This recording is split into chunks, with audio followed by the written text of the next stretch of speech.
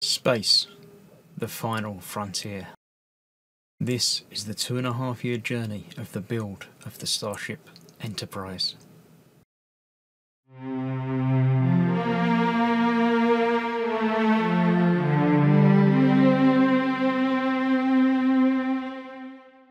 Hello, I'm Chris, this is Gross Models, and welcome to stage 59 of building the Enterprise D, the NCC 1701 from the next gen. This is an interesting part. We start on the lower section of the saucer section, and yeah, this is different, and I hadn't even considered when we're thinking about how these are going to be attached, obviously screwed from the outside. I hadn't even thought about, oh, of course you can screw them from the outside and then you've only got half the number of panels to actually worry about having to attach without screws going through them. I just assumed that they'd be covering them all on there, which strangely on this one you've got these reflector panels, the transporter arrays or whatever, which would be prime candidates for having a screw hole through to then cover, but they obviously didn't do that. We've also got a part to almost finish off the first nacelle, and a couple of other interesting pieces to do with the lighting. So let's get started. First of all, we're taking this large metal panel, we're putting the windows on there. It's actually labelled 1, 2, 3 and 4, although 1 and 4 and 2 and 3 are the same. These are different. There's a thicker end and a thinner end. So the light ones go on the outside, and the thick gap goes towards the widest part of the panel. So it fits on there like that. That one then goes next to it, and next to it. I'm not going to mix these up. I like the way these look just like that, so I shall be leaving them that way around. Interesting, the black ones are actually clear ones painted black. So yeah, a little bit different for that. Is that the right way around, or have I turned it round? No, it is the right way around. It's just where I snapped it off is a little bit in the way, so that won't be in a moment, and that's going to be nice large windows on there. That is being held in place by that, which is going to have a light coming in from the side of it, obviously, and a couple of AM screws to hold that in place. So let's get 2 of those out. It's unlikely there's going to be a couple of spare in there, so there's probably 1 more of those to be used shortly. These are going in. They're going in straight, as you can see on the edges of these are a little bit undercut. So although the part is angled, make sure you get the screws in the right direction. Get one in, get the other one in, make sure it all lines up before tightening anything down, as always. There we go. Now I'm pretty sure this part is not actually being attached to the saucer section in this issue. So the arrangements of these have to be just right to get everything to fit together properly. So we've got that looking like that now. One more thing to do with that, with a couple more things to do with that. A couple of the CP screws. We are attaching the phaser array to that already, which is that part that fits in there like that, and it's held in the back with these 2 screws. That's that, and that's that.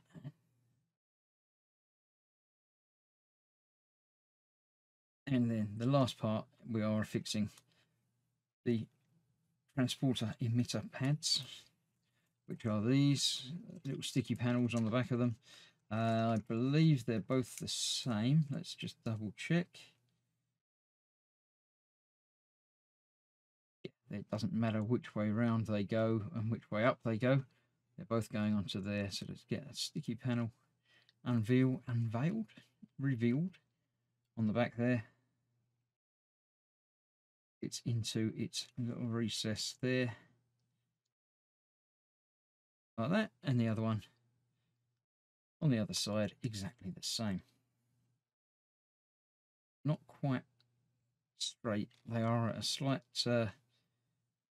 angle. They look just like that.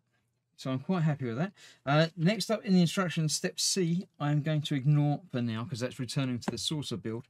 So I will be doing that in a moment. But first of all, instead of getting the whole saucer out and then having to get the whole saucer back out again, we're going to return to the nacelle.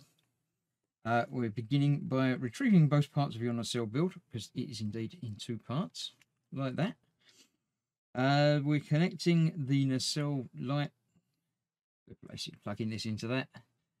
Let's use a pair of tweezers to get this wire. Where's it ended up? It ended up there, didn't it? We need to get that further up here. Up there. Which one's it got it coming through? All the way up to here, apparently. So let's try. I should use a couple of pairs of tweezers. And we'll chase it up. See what I'm doing? It makes it so much easier. Come on. Because this is coiled, it doesn't want to move very much. That will come all the way up to here. And that will join together. Obviously get them the right way around. There we go. That's that connected. So the power will be ready to go through from there to light everything up.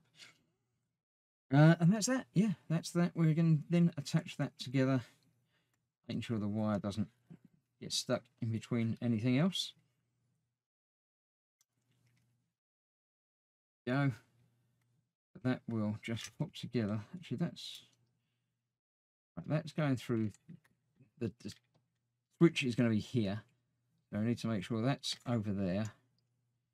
This is over here. And everything just fits together, apparently. A bit like that. Bring them together. Taking care not to trap any cables between them. Always a good idea. There we go. That goes together quite nicely. That is not quite right. That looks like that might be a little bit bent.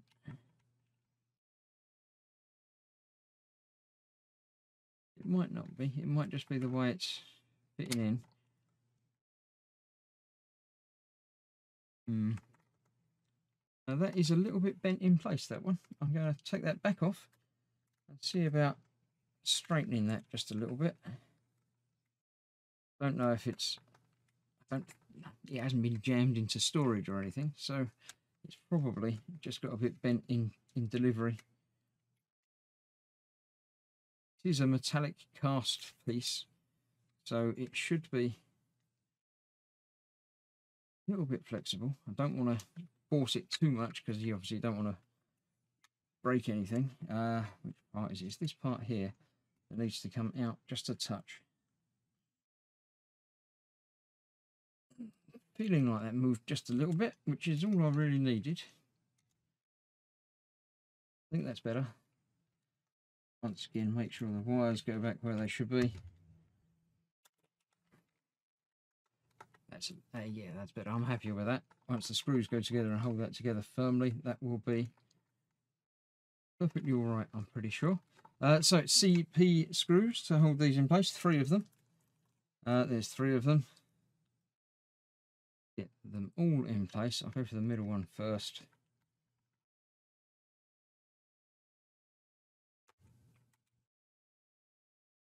Lighting. 2 in place as well.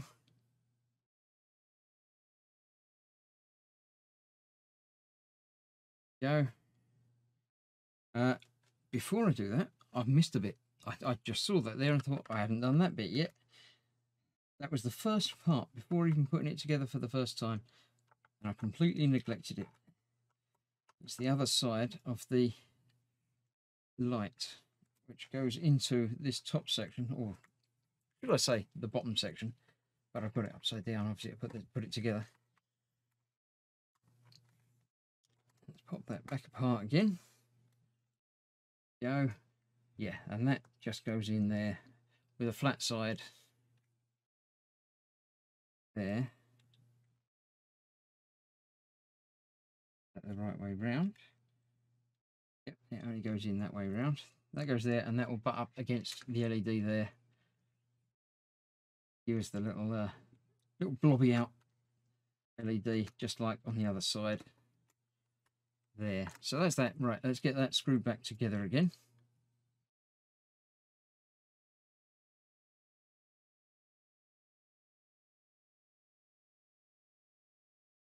Now that's not biting in there this time. Why is that not biting this time? Let's try a different one.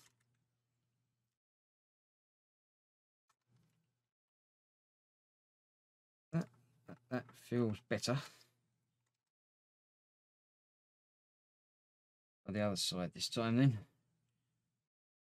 It's when this nacelle came out back out again, I realised just how big everything is again. So yeah, it's going to be pretty impressive.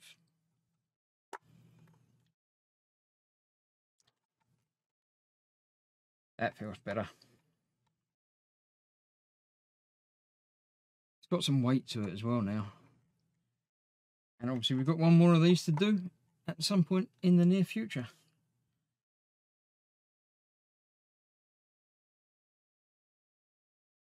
That one doesn't feel like that's tightening up, so I shall come back and investigate that, but I do want to adjust these again anyway, so I shall come back and do that off camera just to play around and get things lining up a little bit better. This is then going to go in place over though, covering over the screw holes. I'm not going to push that down in place quite yet because, as I say, I want to get it back apart again. But that is that. Next time we get the cover for the battery section, I haven't actually got the batteries for it yet. I will be getting those and sort that out in the next few days. So yeah, but that's that. I'll clear the bench, I'll get the saucer section in, and we'll fit this little part, which is interesting. So I shall see you very, very shortly.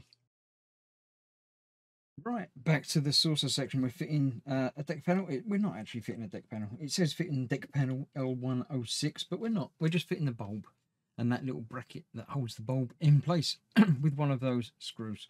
It says use the bulb that's loose from the bridge section. I can't find it. I shall turn the lights on and find there we go. The bulb in there that's unattached. And it's all connected up through there. There's no other loose bulbs through there. There's ones around the edge that I already knew about, but I'd forgotten that one. So this is going in there somewhere.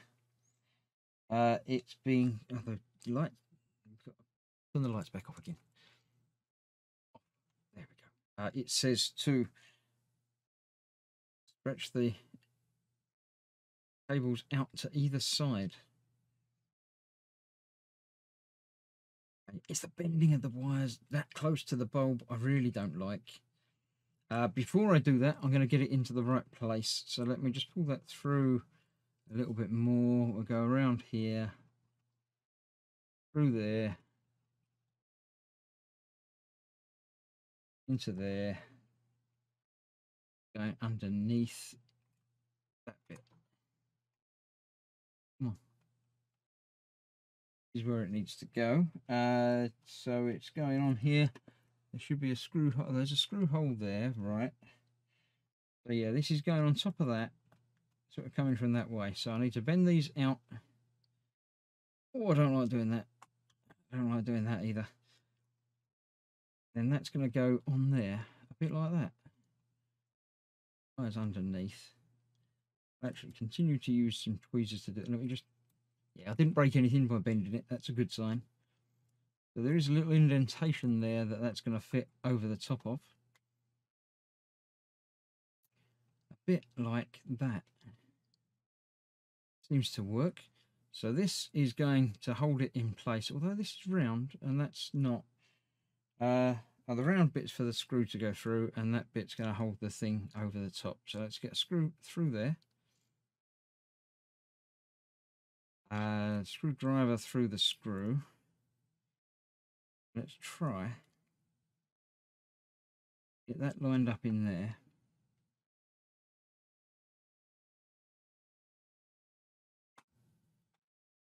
Over that screw. screw through the screw hole. Not like that. That's nowhere even near it. That there. Oh, now the screws come out. Everything's going pear-shaped. Let's get the bulb out of the way for now. I'm going to go there. So yeah, I can get that started just with a couple of turns in there, and then I can find the bulb again. Hopefully that will be just enough give in there. This to fit under without having to undo the screw completely, and I think I'm going to have to undo the screw completely, but at least I know now where it goes. Get that jammed in the gap there. Here we go. Almost. Almost. Is that right? Feels like it's in a place. And the screw feels like it's doing up a thing. Click the switch again. The light comes on. It needs a little bit of fine tuning to get that where it should be. Wire bent back out of the way properly. And then I can get that tightened up. And there we have the way the lighting is going to work. It's going to be held in place without the panel in place. And then obviously the panels go over the top of it. So this panel is going to go about there. Is that going to... These two things line up there. So that's going to go about there. So that's just a gap. It's not going to have a bulb actually fitted to it. Just going to be a gap that sort of lines up about there. And when you flick it on, the light comes through two windows, or one window a little bit brighter than the other. Does that mean I've got it not quite in the right angle? It looks okay. Oh, the thing's over to one side a little bit more than the other, so it's going to be one brighter than the other. So that's going to go in there like that. And that is the end of this first part of the build. So thank you very much for joining me. I shall see you very shortly for stage 60. And then I think we're attaching this and putting other bits in front of it. So I shall see you soon. Thank you for watching. Bye for now.